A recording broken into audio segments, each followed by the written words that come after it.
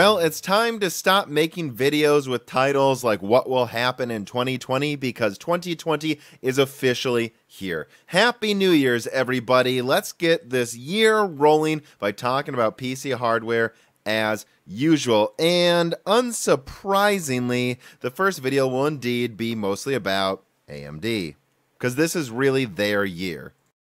A year that was preceded with non-stop rumors while I was trying to take a Christmas vacation. First, there was the hoopla regarding AMD possibly going to Samsung to fab some of their 5500 XTs, which of course turned out to not be true. And then there was also the Zen 3 IPC rumor, which is still rolling full steam ahead here. And all I can say about this early is, well, I don't know. I've always thought it would be around 10% or more, and I could have seen up to 20% considering the massive changes they're making. But we'll have to see. It could be much less than this, and maybe 17% is just with specific like server apps or something. I don't know. But I will say one more time, don't doubt it. AMD is literally bragging in slide after slide how they want to be above 7 to 8% IPC increases. So why you would doubt 17% could happen again when they're completely changing the CCX system is a little questionable logic to me. But nonetheless, now what everybody is talking about is the RX 5600 XT and of course, Big Navi. The rumors about Big Navi will never stop. And it's of course because people are desperate for AMD to challenge NVIDIA for the top crown again. They've done it multiple times in the past, taken top performance. The rumors pretty much line up with everything I've reported. They look like they could beat the 2080 Ti. I mean, if it's really 500 millimeters squared, 80 compute units, a dual HBM GDR6 memory controller. Again, all things I've talked about. Go listen to old Broken Silicons and watch my old Big Navi videos. I'm going to stop speculating. It's time for AMD to put up or shut up in 2020.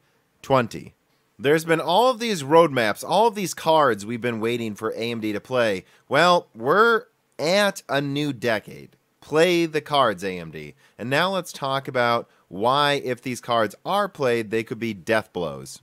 And the first card I want to talk about is, of course, a graphics card, Big Navi, and for that matter, an entire top-to-bottom new RX 5000 series lineup. AMD actually started taking graphics market share back in early 2019 because of how reasonably, insanely priced their Polaris cards were relative to Turing, but they've had good price performance before. No, it was mostly the mind share, the fact that all anyone could talk about before it even came out was Zen 2. And that hasn't receded at all. If anything, it's increased even more. Ask anyone who's in the know, and they just pretty much resolutely say now, AMD is in charge of the CPU market, at least when it comes to people who know what they're buying. I mean, just anecdotally today when I was on WCCF, I saw a poll for what people are most excited for, and I gotta say, every month it feels like these polls are more and more balanced towards people just saying they're hyped for AMD products. There is a real appetite for more AMD stuff right now, and while you might argue some websites have always had an AMD fanboy slant, at least in terms of people who viewed the website, I've never seen numbers this high. Right, the 3950X shut everyone up. It may not have clocked to 5 gigahertz, but it actually used less energy than their 12-core, while providing double the cores of its closest competitor, the 8-core 9900KS. And you might argue that Cascade Lake X is the direct competitor to the 3950X. That comes on a more expensive platform with double the power usage. It really just doesn't matter how you bend it at this point. If you're trying to compare an HEDT processor from Intel to the 3950X, that already looks terrible. And it's because the 3950X isn't the top. The Threadripper is out, and it doesn't game bad. For the first time ever, a top HEDT platform games as well as its lower priced, more mainstream platform. You have the mindshare. NVIDIA's gambit for ray tracing mindshare seems to have mostly failed. At least it wasn't as much of a success as I thought it might be from a marketing point of view. And the biggest problem really for NVIDIA when you think about it is just this. They can pay off reviewers as much as they want. They can double their marketing for their new graphics cards, and they can tell people to always make sure they mention ray tracing in reviews that aren't even about NVIDIA graphics cards. But what they can't do is crush the mindshares AMD CPUs have right now. And in fact, they depend on AMD CPU platforms to put their graphics cards into. This is a real dilemma. You know, all these jokes people make about NVIDIA's marketing and how they'll just brainwash people. The Zen's supremacy is kind of the ultimate foil, because if people search for AMD products more because AMD has the top CPUs, you know, AMD is thought of a CPU company first. And so people look for more AMD products in general when their CPUs are selling well. Just like as Intel's CPU mindshare falls, people will probably not buy as many Intel SSDs. It's just how it is. Whatever your flagship product is, and for AMD it is a CPU, it sells the rest of their products. And we're no longer in a situation where people think of AMD as an overall bad company and where NVIDIA can just basically spam marketing against Radeon. And then you sit there and you go, why is there no top AMD GPU? The Radeon 7's for creators. The 5700 XT is, you know, great deal compared to Turing, but really a $350 upper mid-range card. That's it. NVIDIA has declared they will make at least most of their next-gen graphics cards at TSMC, but we haven't seen any real leaks yet that they're around the corner, right? Where's the big leaks about next-gen Ampere or whatever they end up calling it? There aren't any. So they are at least probably 6-8 months out.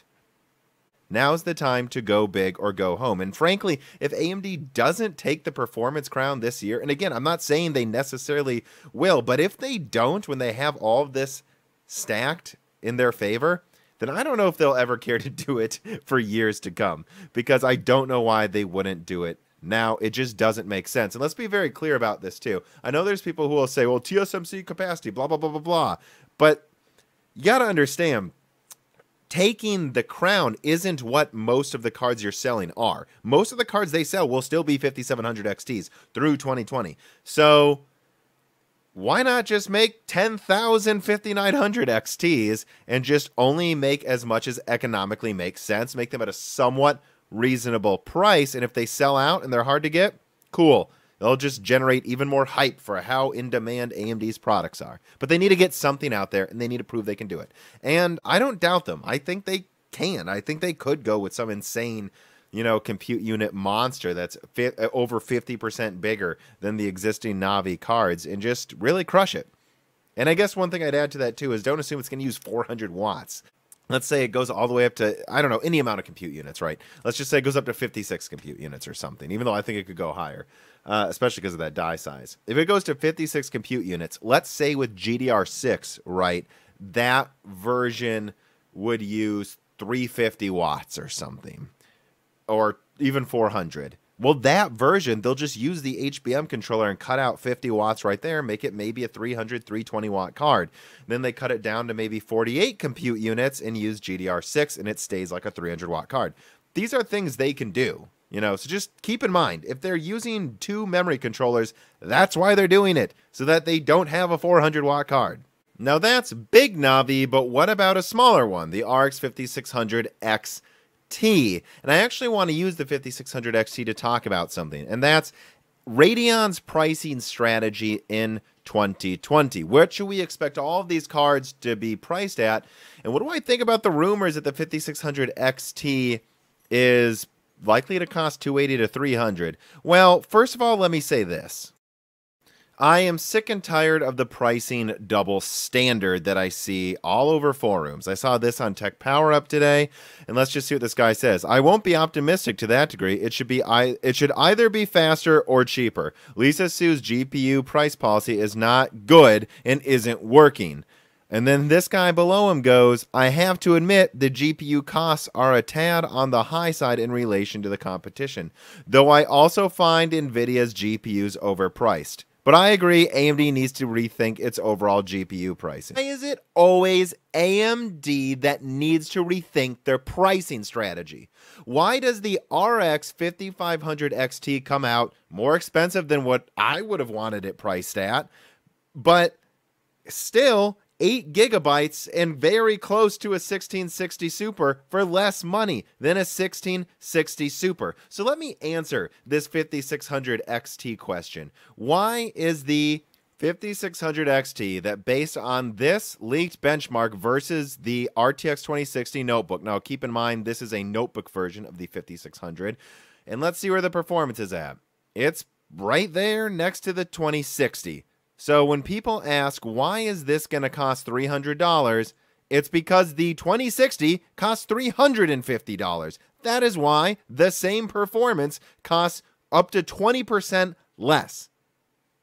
This idea of, a $200 2070 killer like we wanted, or some 5 gigahertz 16 core at $500, this is just not happening. AMD will make sure, though, I believe, that their price performance relative to their competition stays an advantage. They're just going to keep that. So the people that think they're going to start jacking up prices, I don't think they're going to do that yet. But I don't think we're going to see this thing of half the price for the same level of performance anymore. And just a reminder for where I'm coming from this year. This is the first big video of the year. I don't want higher prices for any of these products, and I don't want any product to fail. I want NVIDIA, Intel, AMD, ARM, anyone who enters any of these spaces that touch me, I want them all to do well and be priced as low as possible. So when I talk about why AMD are doing these things, I'm only wearing an AMD shirt because that's what I'm talking about. I wear an AMD shirt when I talk shit about them too, and I wear, an Intel shirt when I'm talking shit about Intel. I'm not rooting for, I'm really rooting for all of them, but I'm not rooting for any of them to make more money necessarily. I'm just trying to explain what's happening, because I think we can all sit here and just scream at the sky as much as we want, but I think it's more interesting to discuss why things are happening the way they are instead of freaking out. Now, speaking of freaking out, let's quickly talk about what the hell's going on with Intel versus AMD. And yeah, I do think Intel should be freaking out at the prospects of Zen 3 right now. I do not believe Comet Lake will be good enough competition to claw back market share, maybe maintain some. And to be clear, I do think Comet Lake will be a 30% better gen. I think they will be more efficient. They will bring higher thread counts. It will be better than the previous gen. But AMD just doubled performance. They didn't increase it by 30%. And Zen 3 should, again, increase performance, I believe, by at least 10% while reducing power usage again. And before Zen 3 even comes out, Comet Lake, which I've already talked about before in my Whispers of Golden Cove video, that some of the lineup has at least been delayed due to power delivery issues. When it comes out by Q2, it will be competing with probably $400 12 cores that use 65 watts, which whatever Intel calls their TDP, this will be using about half of the power that Intel's competitors will be using, and have 2 more cores than the 10 core that will probably cost more. And trust me, the 3800X is already going for $330 at Micro Centers here. AMD's probably ready to drop the 3800X to about $320, and then the 3700X to about $270, which will place it right up against the 12-thread i5, while AMD has 16 threads and better efficiency. And it's no surprise that TSMC has just made AMD their #1 manufacturer, replacing Apple. They're making a lot of money off of these 70mm squared chiplets that are going into Zen 2, and their capacity is just increasing. So, well, again, I don't really think AMD has that much of a capacity problem at TSMC. I see it more as an allocation problem and a nice problem to have. But if AMD really wants to be successful, they need to move past 7nm to a certain degree, and I think they are. I mean, right now, actually, you can get a 2700 for $135, an 8-core for $100 for i3 prices against 4-thread i3s. That's insane. And right now, we already know they're moving their current Gen 1 Zens, they're basically, what they're doing is they're just manufacturing Zen Plus CPUs that only have to meet the clock speeds of the previous gen and calling it an R5 1600. So they say this actually boosts all-core turbo a bit higher than the 14 nanometer versions, and they're preparing to just start selling 12-thread, 12 nanometer CPUs for $70. And this should alleviate the problem that AMD has had, something Adored TV actually touched on over the past couple of years. Either they can't touch the high end well enough, or when they did with Zen 2, they couldn't manufacture enough of the dirt cheap chips to really kick a dent into the dirt cheap to manufacture Pentiums Intel's making. Well, now they can. They can just allocate, 12 nanometer R5 1600s for $70, and eventually, I hope, $100 2700Xs to compete against the 4-core 8-thread i3s. So everyone's saying, whoa, a 5 gigahertz, $40 8-thread i3 coming up. Who cares when there's $100 2700X? I know which one I would get. And so AMD should finally be able to take real CPU market share, not just a bit in the high end with the prosumers and in the mid range with like the 2600 and then the 3600. Now they can finally have that Halo 3950X and actually have the capacity to pump out 12 nanometer 2700Xs and R5 1600s at below $100 and just make there be basically no argument for not choosing AMD. I think this will probably be one of the darkest years for Intel, if 2021 isn't worse. But that's just going to have to do it for me. My dogs are currently freaking out because people are here. I'm going out to dinner.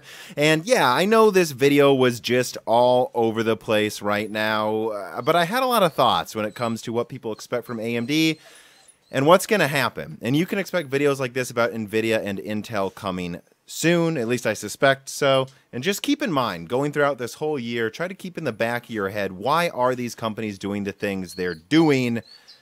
And then what can we do, right? Like, if you want graphics cards to get cheaper, it's not about complaining about AMD's prices being close to NVIDIA's. It's about just not buying either. And I imagine there will be a lot to discuss when it comes to all of these companies, because I really think this year might be even more crazy. So I hope you liked this video, just getting my thoughts out there and what I think about AMD's prospects going into this year. I really think they have a chance to take crazy CPU market share with this two-pronged 7 nanometer, including APUs now, and 12 nanometer dirt cheap approach. And I think their GPUs should beat NVIDIA. If they don't, I don't know what they're doing. Please like, subscribe, and share, and consider supporting me on Patreon. Got a super long Broken Silicon coming where me and Dan try to get through all of the stories that we missed in December. All right, thank you.